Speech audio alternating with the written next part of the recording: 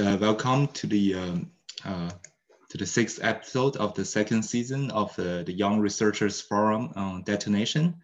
Today we have Dr. Karl Chatelain as our invited speaker.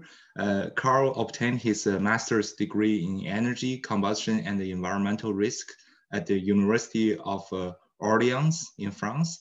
He obtained his PhD in 2016 from the Paris Chatelain University from the work he conducted on the experimental and numerical investigation of the liquid phase stability of fuel surrogate at AFP Energies Nouvelle and Ansta Paris Tech, both located near Paris. After his PhD, he went to Ansta Paris Tech as a postdoctoral researcher on the numerical investigation of hybrid fuel combustion. In addition, his research backgrounds are in the experimental and the numerical kinetic studies of different reactive systems, such as cetane boosters and polluant formation. Since 2017, he joined the KAUST in Professor Lacoste's group and the plasmas and the flames group. His current research interests are mainly focused on the OH-PLIF diagnostics in hydrogen detonations and the development of a spectroscopic code in collaboration with Tsinghua University.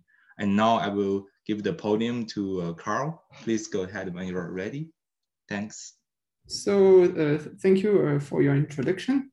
And thank you for giving me this opportunity to present our recent work on the OH-PLIF diagnostic in hydrogen detonation. So as you have said, so this work has been done in collaboration between KAUST and Tsinghua University. So the experimental work has been performed in KAUST in the group of Professor Diana Lacoste, and the development of the spectroscopic code called KA-LIF has been developed in collaboration between KAUST and Tsinghua University with Professor Remy Meder. So before starting the presentation, I would like to make some acknowledgements. So first, I would like to acknowledge KAUST and the CCRC for their financial support. And in addition to that, I also would like to acknowledge my co-authors. So because most of the results you will see today are coming from these two publications.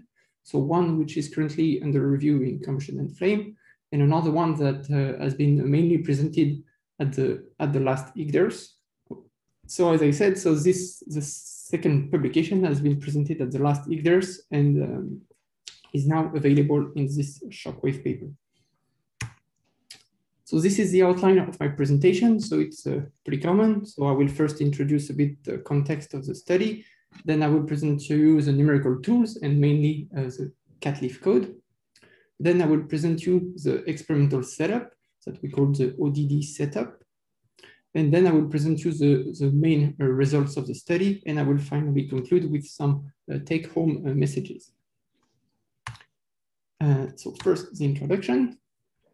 So as many combustion studies nowadays, so our research is mainly driven to face the current challenges in combustion, which are to find a more efficient combustion process and also to reduce our CO2 emissions.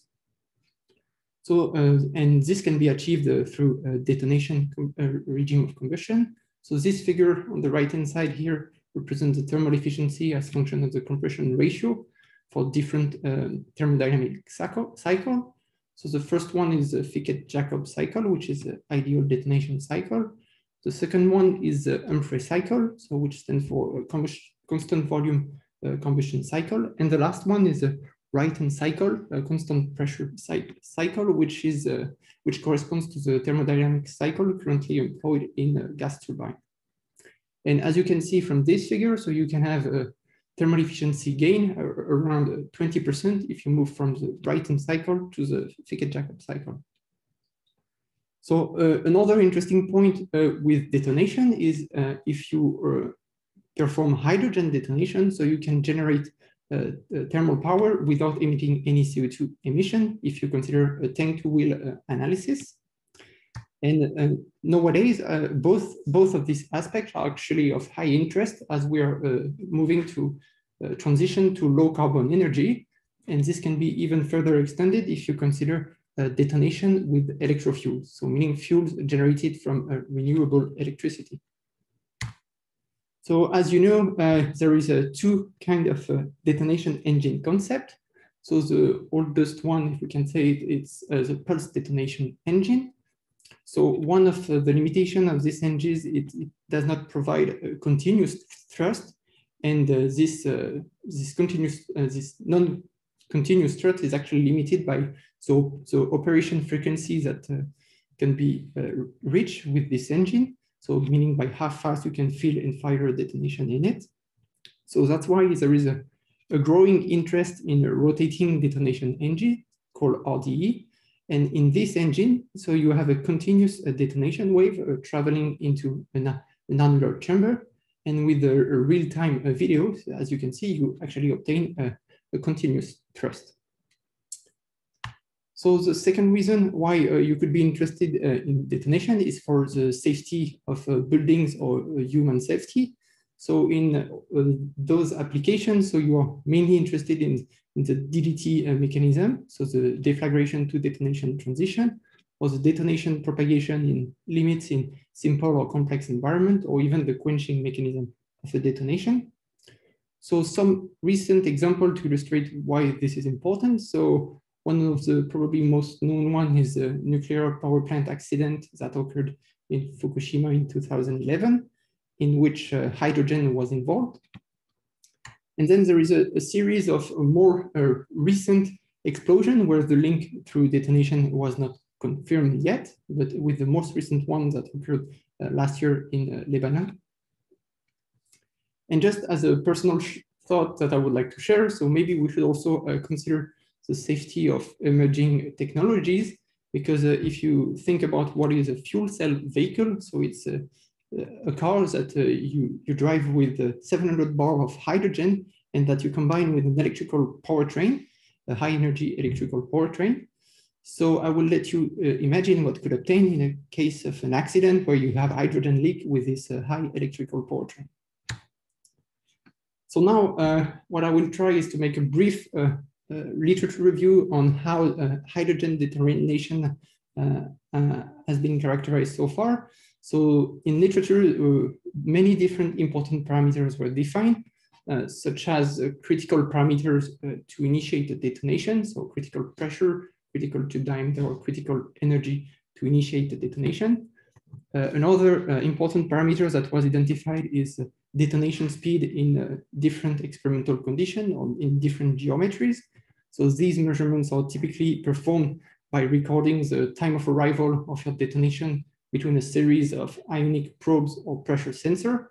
And as you know the distance between the two sensors, you can calculate an average speed velocity.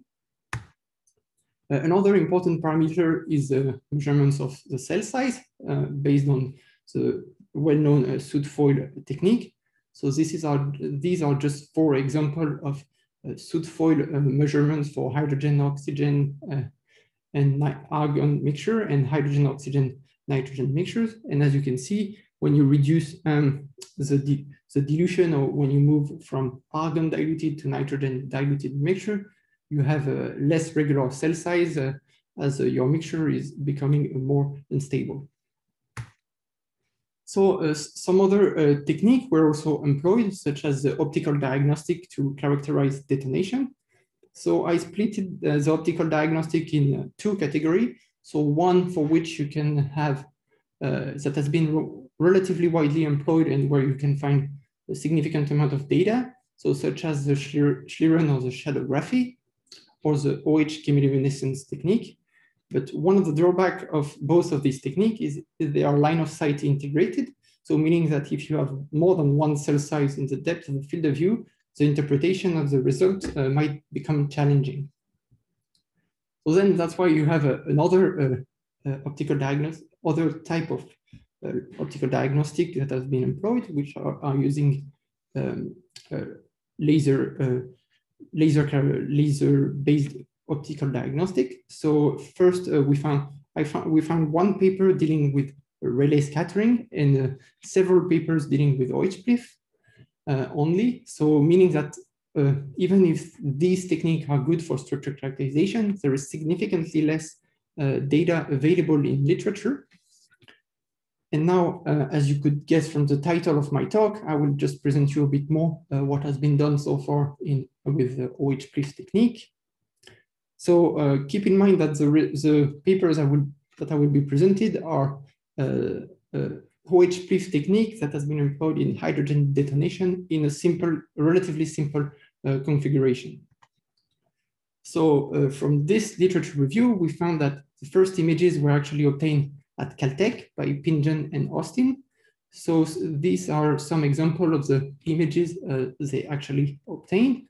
So for both argon diluted mixture and nitrogen diluted mixture. So all their images that they published were actually obtained in the linear regime of fluorescence with a relatively low energy per pulse. And in their studies, they only investigated a single laser excitation wavelength, which actually corresponds to these two OH transition. In addition, all the measurements were mainly done at low pressure, which is below 20 kilopascal. And an important thing to note about these OH-PLIF images is they are still the main source of OH-PLIF in the literature for hydrogen detonation, but not only, as they also studied other mixtures. So then a bit more recently, so Wang et al.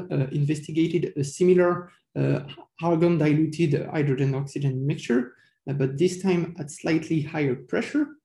Their study was performed with the same laser excitation wavelength, but this time they were using a different laser orientation, so a transverse laser orientation, where you have the laser that is traveling perpendicular to the detonation wave. An important thing that you might notice if you know a bit OH-PLIF images is they had to saturate their camera in order to visualize the detonation from the overall height of their visualization field. So because of this saturation of the camera, you have actually quite limited quantitative information that you can extract from these two images. So then a bit more recently, so there is a series of papers from Mevel and Porter, which actually evidence the main limitation of the OH-PLIF technique in detonation conditions. So some of their key findings were the following. So first of all, you cannot make a direct comparison between the experimental LIF intensity and the OH mole fraction from your simulation. So as you can see here, with the 1D simulation, you have a comparison of experimental LIF signal and the OH mole fraction from ZND simulation. As you can see, there is quite large discrepancy. And they also demonstrated this from a 2D numerical simulation, as represented here. But the second thing they also demonstrated is if you post-process your simulation result with a LIF model, you can actually make experimental simulation comparison and reproduce the experimental trend. So they demonstrated this with this 1D simulation case, but also with this 2D simulation cases. And they explain this discrepancy because you have, in detonation condition, you have a strong laser absorption, which leads to non-physical imaging of the detonation. So then after that, we started our collaboration with Tsinghua University, and we further developed the LIF model that I previously talked about. And in a more recent publication, we investigated the effect of the laser orientation on the OH-PLIF imaging. So similar to their study, we started from an OH field from numerical simulation, and then we numerically imposed a laser using both the frontal and the transverse orientation. And as you can see, you get two significantly different images using one or the other laser orientation. One advantage of using the transverse orientation is you get a LIF signal that is actually more representative to the OH field, or at least for short optical path, as you can see here. And you can also observe a structure that are representative of the OH field quite far from the front, which was not possible before. But however, you still have the same drawback that for both high LIF intensity, so for both orientation, you have a high LIF intensity that is restricted to short optical path, meaning that here you have a strong absorption for long one. And this actually demonstrates that you still have non-physical imaging, no matter which laser orientation you use. So, which is still a problem. And so now, before concluding about this literature review, I want to make a small comment that you also have other publication in literature available where you can find OH-PLIF images. But these papers that I'm not talking about are using a more complicated experimental geometry, or are using either a different fuel or a different LIF technique. So this is just a non-exhaustive list of some of these papers. And these two papers are just also some other usage of the LIF models that we just discussed. But anyway, the conclusion from this is even if you compare the number of publications in both the deflagration community and the detonation community, there are significantly less paper talking about OH-PLIF in detonation, meaning that there is significantly more work that is required to in this field. So now, as a summary of my literature review, so we can say that we have a limited amount of OH-PLIF data available in literature, and that this lack of data is quite challenging for numerical simulation validation. Most of the OH-PLIF images were actually obtained at relatively low pressure with a single excitation scheme. And the last point is that all the images that are available have a strong laser absorption, which leads to a non-physical visualization of the detonation front. So the question that we ask ourselves is, can we obtain a more physically consistent OH-PLIF images in detonation conditions? So to answer this question, so we actually developed and validated a spectroscopic LIF codes that we called KA-LIF to numerically identify the key parameter playing a role on the OH-PLIF imaging. And the second objective of the study is to propose alternative excitation strategies that could help to obtain a more physically consistent OH-PLIF images. So now I will present you the KA-LIF code. But before doing so, I will just briefly recall what is the principle of laser-induced fluorescence. So as any other laser diagnostic, so LIF is about light and matter interaction. So here are just represented the OH molecules that are in your reacting media. And this molecule will actually interact with the laser by absorbing energy, which will move the molecule from their ground state to an excited state. And once your laser is turned off, so they cannot remain in this excited state, and they need to release the energy by emitting light, and that's what we call the fluorescence. So now, if we look at this LIF process using the OH energy potential diagram, so here is represented the energy as function of the OH distance. So you can represent the two electronic state of the OH molecule, so the ground state X and the ground state, the first excited state A. So on both of these excited states, you can represent different vibrational levels. And on each of these vibrational levels, you have different rotational levels. So in an ideal world where you could have an extremely narrow laser, you could potentially target a single OH transition, a representative to a single pair of rotational level in the ground state and the excited state. But in reality, you actually have all the lasers are spectrally wide, which means that you excite multiple OH transition. And as we have seen before, so when you excite your molecule from the ground state to the excited state, then they have to de-excite, and they can do that through different process. So either through dissociation, quenching, or the fluorescent process that we are interested in. So this simple schematic just aims to represent that even with a single excitation wavelength, you actually excite multiple OH transition, which complexify your fluorescence spectrum with many emission lines contributing into it. So now I will try to present you KA-LIF, but as we have seen in the literature, there are actually several versions of a LIF model on which KA-LIF is based on. So as we have seen, the first version was developed by Mevel and co-author, and then we started to collaborate with Tsinghua University and developed an earlier version of it. So here in this bullet list are listed the different key features that were integrated in this version of the LIF model.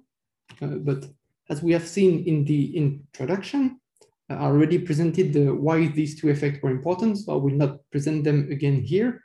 But I will try to briefly explain you why these three first points are important.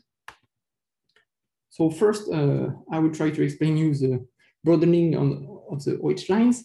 So using a simple hydrogen-oxygen argon detonation at near 50 kPa initial conditions. So on the left-hand side of this figure, I am representing the normalized temperature and pressure profile evolution during the detonation process. And so as a function of the distance behind the shock. And here you have represented this red vertical line, which actually represents the position at which this figure is extracted.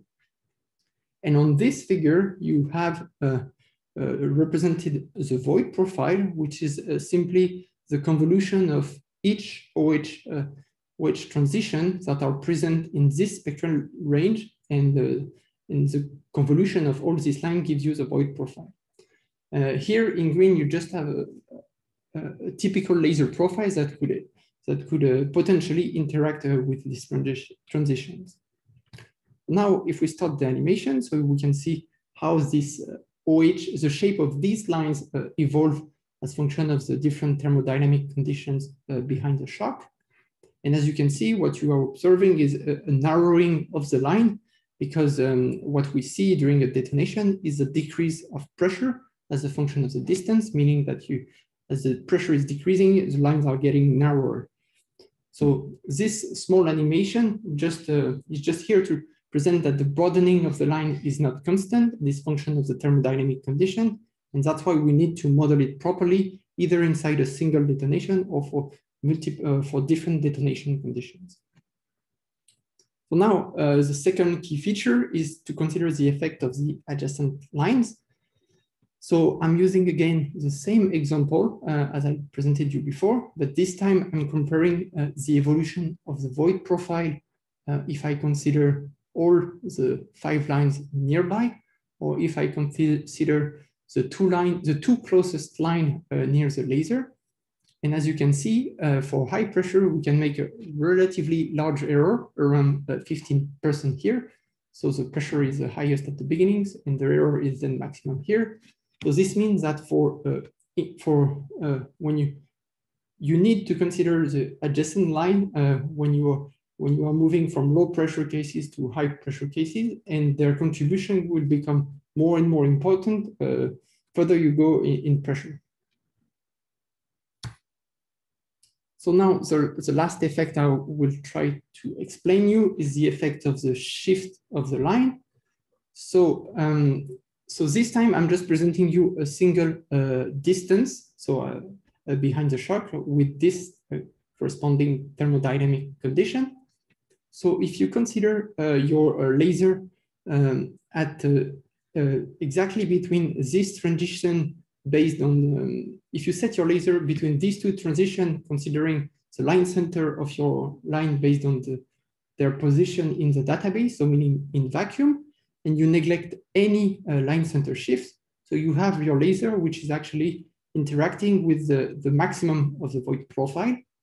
But in reality, it's not what's happening. I mean, it's not the real position of the line, because you have to consider the line center shift. So because in detonation, you have a high speed flow and a high pressure flow, and this actually induces a shift of your line to the red. And as you can see now, you have the maximum the Voigt profile, which is slightly shifted to the red. And as you could guess, so this shift is function of the pressure and the velocity of your flow. So meaning it has to be calculated for every thermodynamic condition behind the shock, and it is changing for different detonation conditions. So now, as I said, so all these different features were included in the latest version of the LIF model presented here, but we kept developing this model and recently referenced it as KA-LIF in a publication from Rojas Chavez. And in this newer version of the LIF model, so we actually included a spectrally resolved emission spectrum. So now I will try to simply explain you without going too much into the detail how we calculate the LIF signal. So as we have seen before, so the LIF is a two-step process. So first you have the absorption and then the emission. So that's actually how we calculate our LIF signal. So first we calculate an absorption term for every OH transition interacting with the laser. So we call this term CI. So for which we calculate the Boltzmann fraction from Hydroxyl database. Then we have three laser terms which are called the dimensionless overlap integral, the normalized spectral laser irradiance, and the absorption-based energy factor. So these three terms are simply here to quantify how much your laser is actually interacting with your transition. And I will explain you this in this figure. So here you have your initial laser profile that is represented in a given spectral range. And as your laser is propagating through an absorbing media, so you may need to consider an absorption of your laser. And then as only part of your laser will be actually interact with the OH transition, you need the last term, which is the gamma term.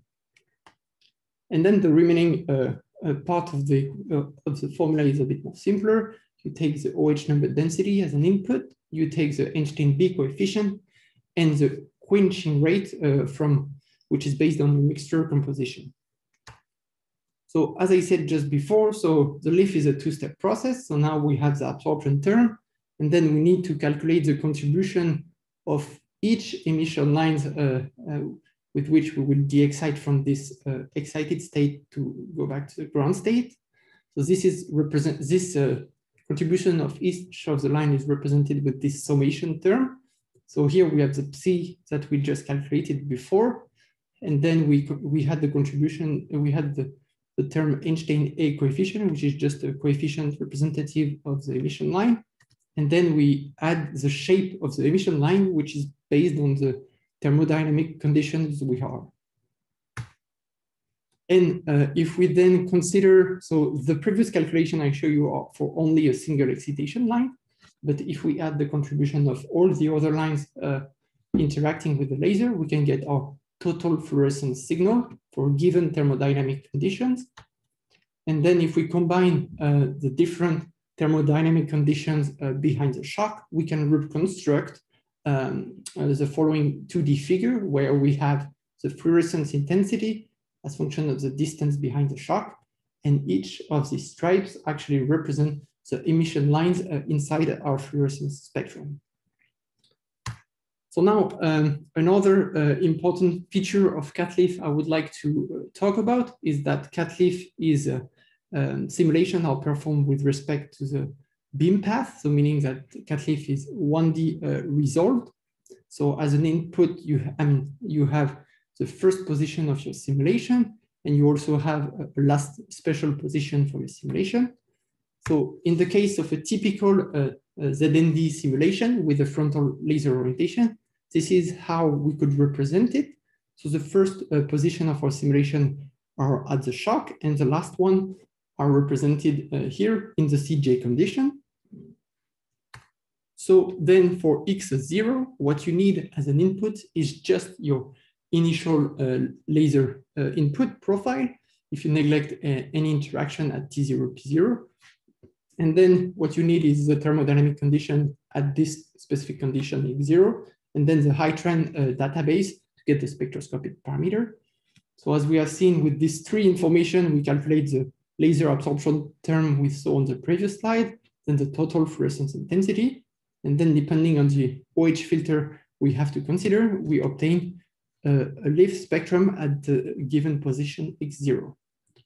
And then now, once we have this information, before moving to the next special position, we need to calculate the absorption energy correction factor, which we have seen is called IB. And with this term, we use it for the next special position to correct our initial input profile. And we use this corrected laser profile as an input of our new laser absorption calculation with the new thermodynamic condition at x1. And this gives us the new OH LIF spectrum for this new special position. And then again, before moving to the next position, we calculate the new IB term.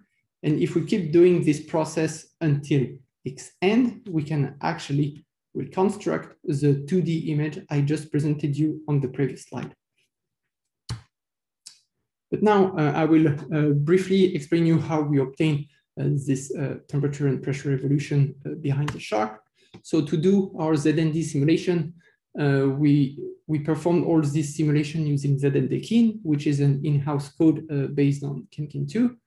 So for the kinetics, we employed the reaction model of Mevel et al. And this last figure is just a typical, it's just an example of the typical profile we obtain with this code for stoichiometric hydrogen air detonation at room temperature and 50 kPa condition.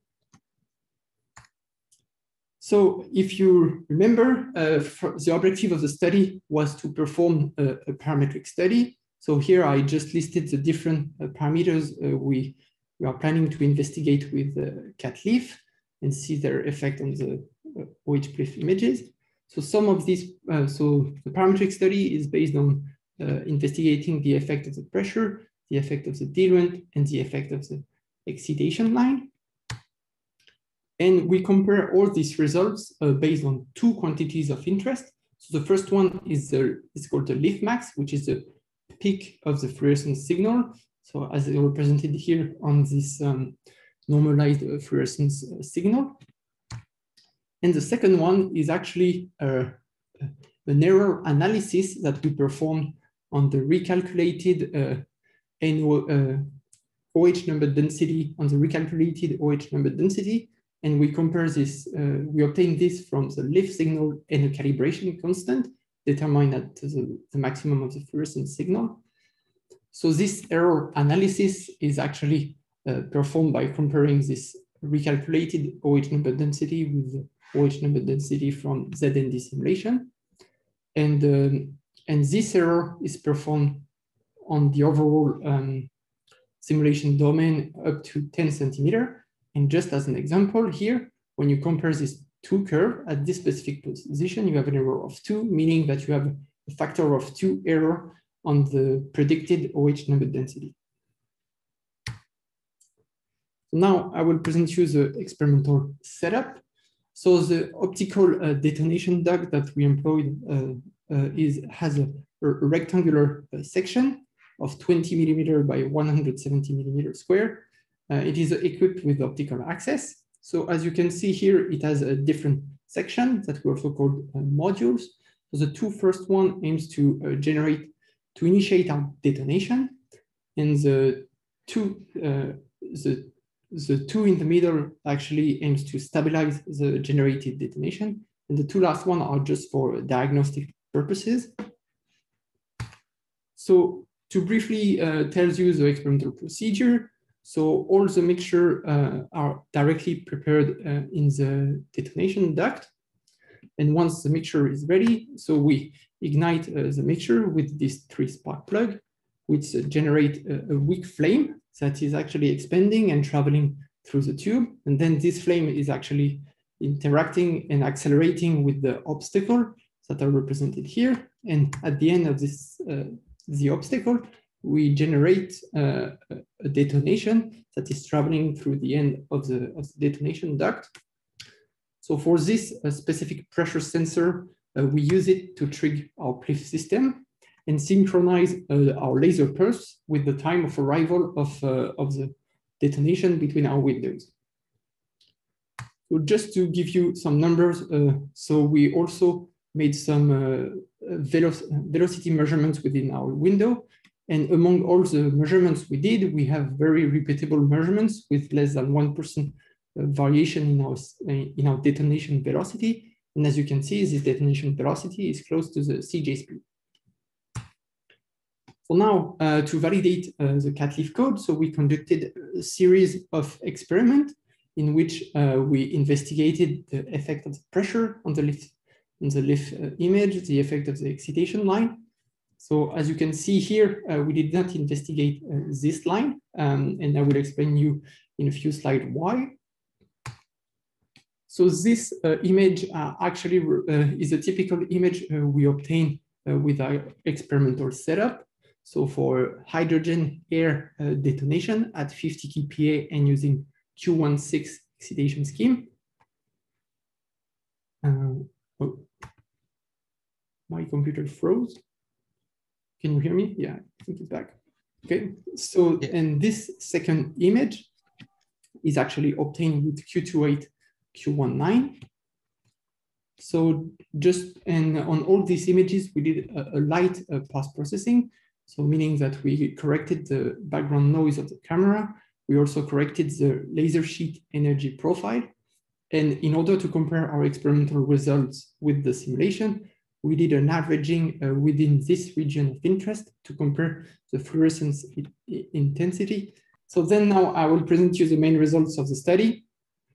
So, but before doing so, I need to present you an important effect of the OH filter on the fluorescence signal. So as you have seen in the KA-LIF workflow, so we can add the contribution of the OH filter from our raw simulated fluorescence spectrum. So here is similar to what we have seen before. So it's the fluorescence spectrum for typical hydrogen air detonation at 50 kPa. So this time using the Q16 excitation scheme. So here is represented the laser excitation wavelength. Here, the dotted line represents the induction length for this specific mixture. And when we change the excitation wavelength, you can see that different emission lines are contributing to our signal. So now for each of, as we have to consider the OH filter to compare our measurements with experimental data, so we decided to investigate the effect of two different filters.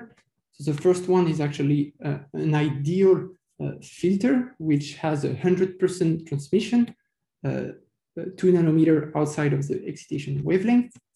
And this, so using this filter, we actually obtain the following fluorescence intensity as function of the distance behind the shock. So as you can see here, we obtain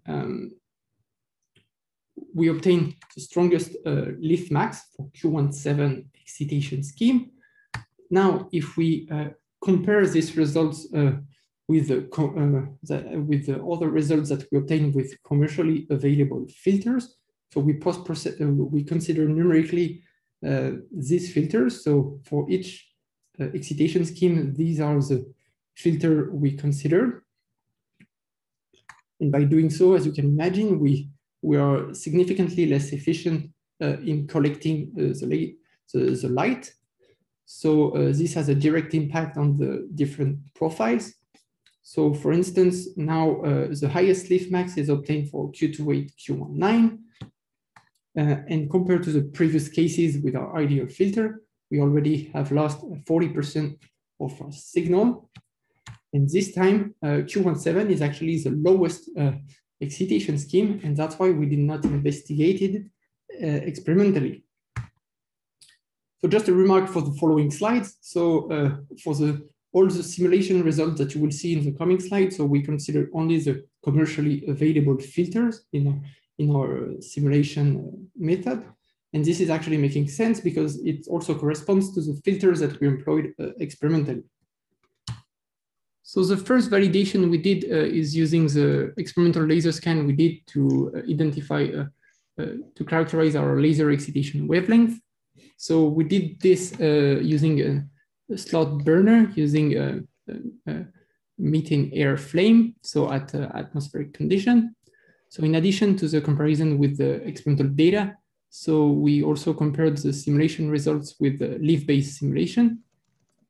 So this is the first result we obtain. This is the first validation figure near Q16. So as you can see, you have a good agreement between KA-LIF, LIF-based, and the experimental data.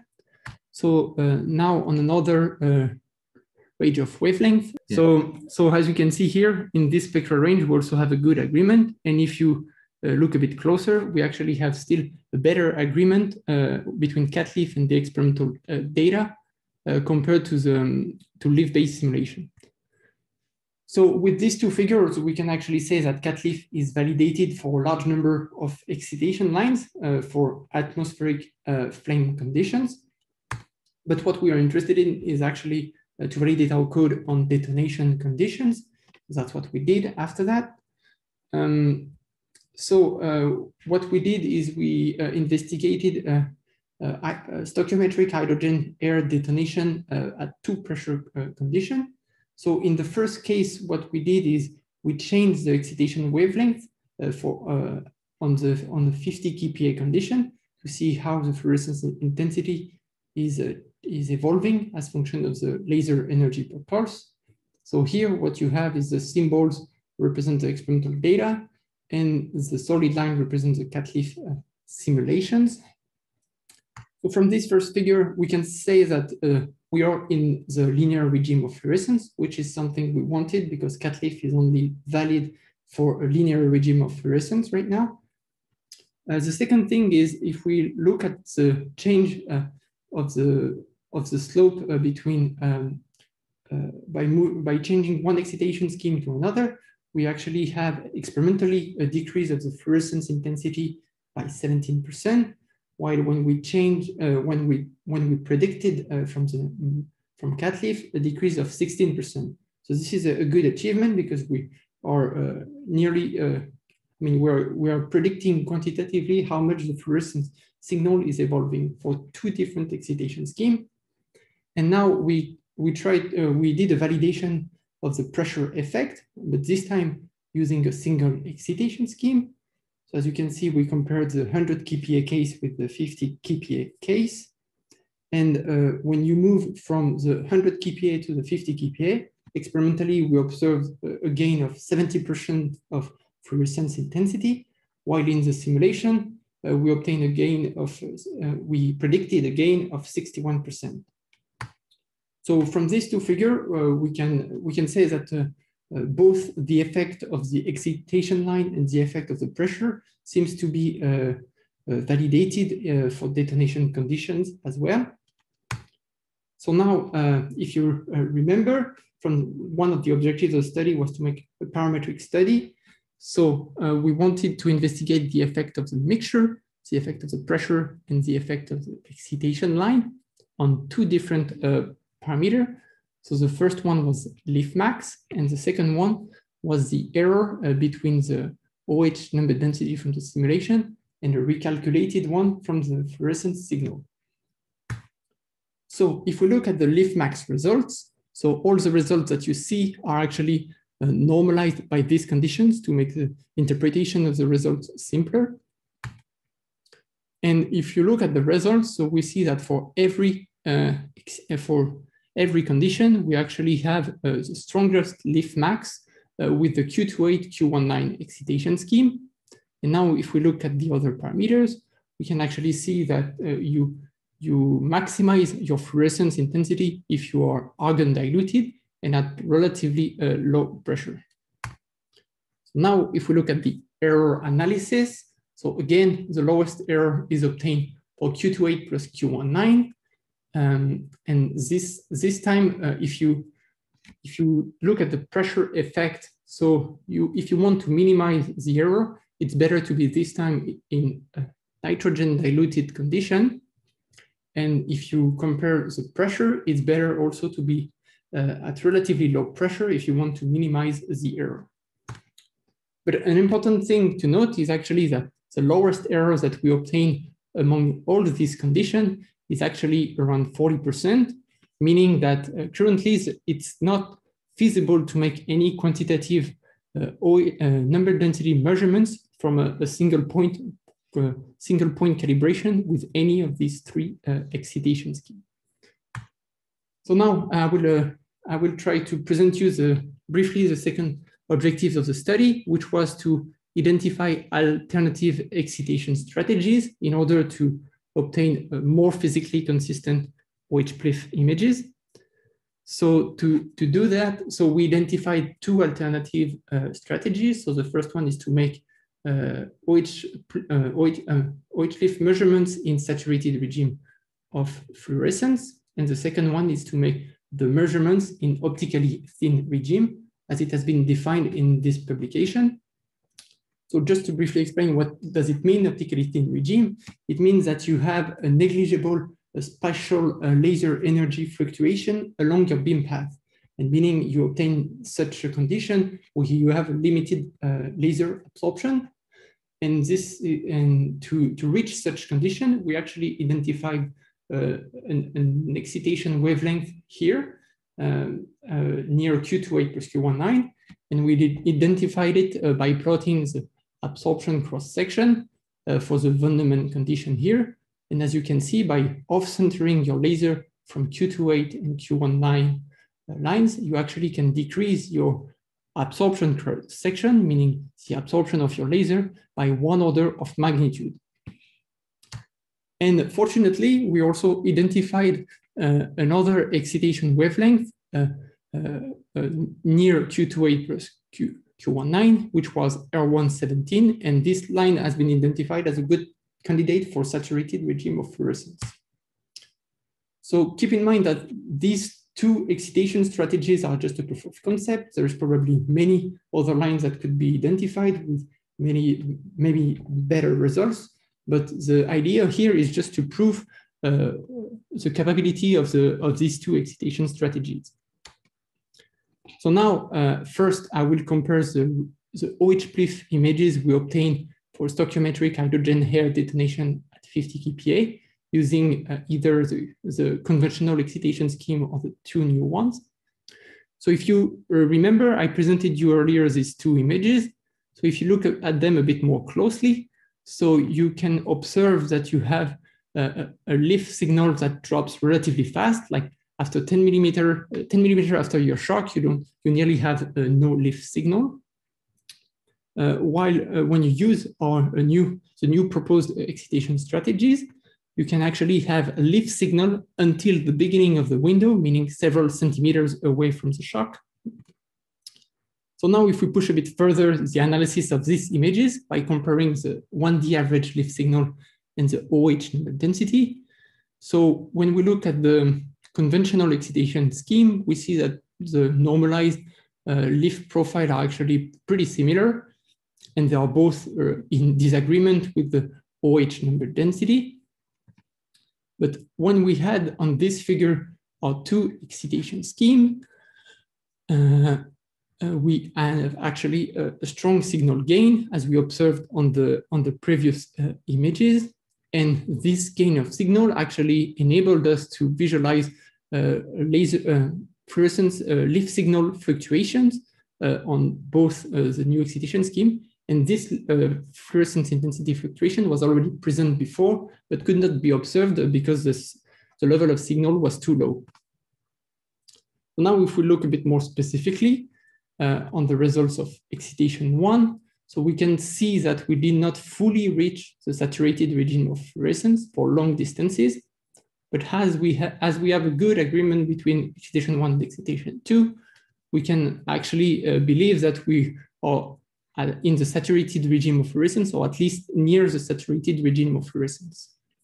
And now if we look at the LIF signal for excitation 2, we can actually observe that we have a LIF signal plateau as observed from the OH number density from the simulation.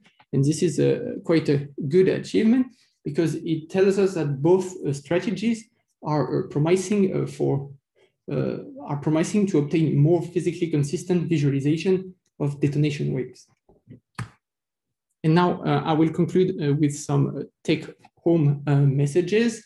So as you have seen, we have a validated spectrally resolved LIF model that we called KA-LIF. So we, by doing a parametric study, we identified some important parameters of the OH-PLIF diagnostic, such as the collection optics. As you have seen, you can have very different fluorescence intensity, depending on if you consider a commercially available filter or if you have a custom-made filter where you are more efficient to collect the fluorescence signal. And if you want to maximize, so in addition to that, we also made, based on the quantities of interest that we investigated, if you want to maximize a LIF signal, it's better to be in such condition. But if you want to minimize the error in the objective of being quantitative, it's better to be this time air diluted with Q28, Q19 and at relatively low pressure. In addition to that, another achievement was with the error analysis we did. So it is currently not possible to make quantitative measurements with any of the conventional excitation scheme for any practical detonation, meaning above 50 kPa. But there is hope because we can actually have more physically consistent OH-PLIF images if we use any of the two excitation strategies that we propose. And with this, I would like to acknowledge one more time the team who made this work possible, and I would be happy to answer your questions. Yeah, thank you, Karl. This is very interesting and very informative presentation. There's a lot of for me, I guess for my colleagues to learn from you. Yeah, I would like to ask the audience for questions or comments. If you have, please unmute yourself and directly ask Karl.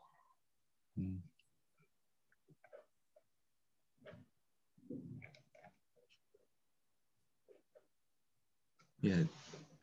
Well, in the meantime, maybe because I'm not really an expert in all this experimental with this PLIF diagnostics, so yes. I don't think I have like a very smart question, but I just don't. Could you just explain a bit more about why this other excitation schemes can help with achieving a quantitative measurement? Like what's the advantage? I don't think I fully understood. So, yeah. For sure, the new excitation scheme will be better, at least for qualitative measurements, because as you can see, you can see further the structure behind the shock. Then the quantitative capabilities are still quite unsure, so it needs to be demonstrated. And there are many challenges to make quantitative measurements with the OH-PLIF diagnostic. So we cannot say strongly it's feasible to make quantitative measurements with both, but for sure the advantage is you have you could make a better qualitative comparison of your OH field if you keep improving the laser excitation wavelength, because right now it's just a proof of concept that by better choosing your laser excitation wavelength, you can actually reduce the laser absorption and have a better visualization of the detonation. So it needs further improvement, but that's the way to go. Basically, that's the key message. Okay, I see.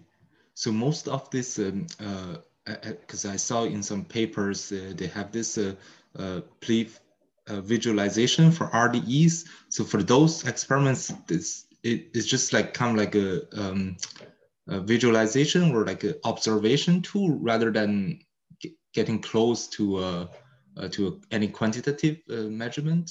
Is that what you're suggesting? I think you're referring to work of Chacon, which was presented at the AAA, right? In an RDC, right, with the optical access. Yeah. So I've seen these images. So the thing is, in RDE, you never reach the CJ, the real CJ conditions. You are significantly below. So meaning that your pressure is like 6 times lower compared to an atmospheric detonation. So as your pressure is lower, you actually have less absorption. So by having a non-ideal detonation, it's actually more favorable for the diagnostic because they are not reaching the CJ condition. I mean, that's the way I see it, because when you look at the pressure traces, it's around 3 to 4 bars, if I'm not wrong. So which is significantly below the CJ condition for hydrogen air. Okay, I see. So, and we don't see a blurring of the detonation because it's so short that we almost literally freeze the detonation in the condition where we observe it. Okay, how long does the so like regarding the timing, when you shoot it with the laser, how long does it take for the you might have kind of gone over this, but like how long does the process of absorption, excitation, and then de-excitation take? The time scale are very, very short. It's nanosecond. Oh, time nanosecond. Scale. Okay. It's not like a chemical reaction or something. No, not at all. Okay. Not at all. Okay. Yeah, I have a further comment. I think I have, it's, again, like my quite like intuitive thought, like it might not be that easily feasible, because I think like in some experiments they people manage to stabilize the detonation wave as an oblique detonation, right? Like if you have some kind of flow, reactive flow premixed, and then do you think like this stabilized detonation is something easier or favorable for this PLIF diagnostics? Are you guys considering building such a facility, or is just something really crazy and not really feasible at all? I mean, so you mean the detonation is stationary? Yeah, like somehow like you have the flow is moving, but so the flow compensates the speed of the detonation. Yeah, like the detonation stays there, so you can actually have a longer time to observe. Observe. I mean, I didn't see such experiment yet in the literature, but I mean, even if the location of your front is stationary, I assume that it has some dynamics, right? So you have transverse wave that must be not stationary. So the location of your front is the same, but the structure of your detonation is changing over time still, right? Yeah, it's just, I mean, like the way overall... I understand what you are telling me. I mean, I don't see which paper you are talking about. So, but oh no, I don't think there is any work done on that. But I think I have seen some paper or experimental work that people managed to stabilize the oblique detonation. I just don't know if this kind of a stationary detonation is something can somehow improve on the point of having longer observation time. Because I think it's kind of like it might be a crazy idea, because you need to have this premixed explosive flow being fed into the chamber. That might sound dangerous, but I just I don't know like if it's anyway close. And even if your detonation is stationary, I think you would still have some dynamic in the structure. Right. So meaning that you will not gain in exposure time or whatever, because you will still have the dynamic of the detonation that will be very quick, even though it's stationary in the laboratory frame of reference. Okay. But I really have never seen such an experimental setup, so I would be quite curious to see if it's feasible. I'm not sure. Okay, I see. Yeah, I will look up this experiments. I think I can send you if I can find it. I will double check like if my understanding about their experimental setup is correct. But yeah, I will let you know if I can find that. Yeah, sure. Yeah, thanks. Yeah, thanks for your answer. Hi, Karl. Can you hear me? Yeah, it's a bit low, but yeah, I can hear you. This is Josue. Nice work. Yeah. Thanks. No, I was curious about the latest pictures that you showed. Was that a frontal orientation laser that you managed to get all this yes. Signal way back there? Yes, it was both frontal orientation. Yes. Okay. Okay, that's nice. So have you tried post-processing the images that we had at some point with the new excitation scheme to see what that gives? So can you say it again, because I can't hear you very well? Have you tried post-processing the images that you were showing before with the new excitation scheme? So meaning this profile, this 1D profile, you mean? No, the 2D numerical stuff to. Yes. So yeah, that could be that could be the next plan to use lines. Yeah. To use the simulation from the shockwave paper and compare in the same condition. So these are slightly different conditions, so they cannot be compared directly, because you remember the 2D simulations are are argon diluted, and these conditions are in air. Okay, so my bad. As I have shown, there is some effect of the diluent on the LIF max or even on the fluorescence intensity evolution. So yeah, we either need to redo the simulation, or we need to make a hydrogen, oxygen, argon mixture to compare with the previous simulation, but we cannot cross it. We can do both. Oh, we can do both. Yeah, I mean, yeah. All right. It's a matter of time after that. Yeah. Thanks. Yeah. Thank you for the question.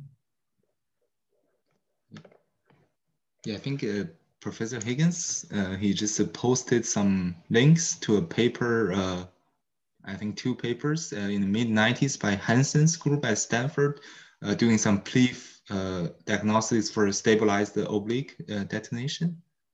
I don't know if he wants to comment on this. Or, I mean, thanks for sharing. Yeah, there were some experiments done in the mid-90s.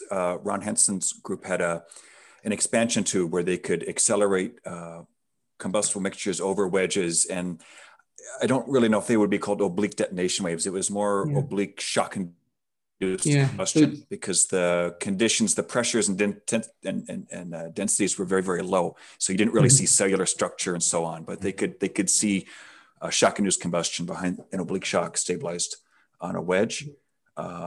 So that was, almost 30 years ago. So I would imagine it would be worthwhile coming back and revisiting that with all of the advances that have been made in the lasers and cameras and so on. And, there are groups that are looking at oblique detonation waves in hypersonic test facilities that would be closer to the real similitude that you would see in a shock-induced combustion scramjet engine, with higher densities and pressures. So yeah, could be done. Would be interested to come back and revisit. Yeah, I mean, I think what you're saying also is maybe, as I made this comment at the end of my review, there are actually some other papers related to the supersonic combustion community where you have OH-PLIF imaging. So maybe these papers are related to that, and that's why I did not go into the detail of these 2 papers. But maybe I have them in my list of paper.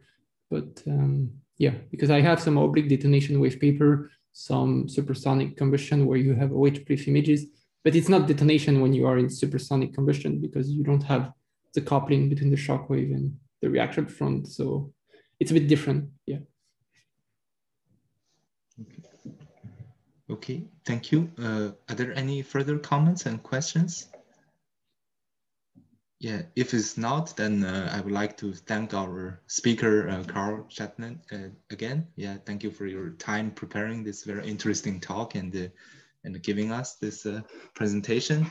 And yeah, and thank you all for attending the today's meeting. And next week we will have Dr. James Brown from Purdue University presenting us some work related to a rotating detonation engine. And the talk will be again on Thursday, next Thursday, like in a week from now. And yeah, I'd like to thank you all again and have a good day and good night. Yeah, bye-bye. Hope to see you all in the future events. Yeah, thank you. Bye. Thank you very much. Karl. Yeah, thank you. Thank you. Bye-bye.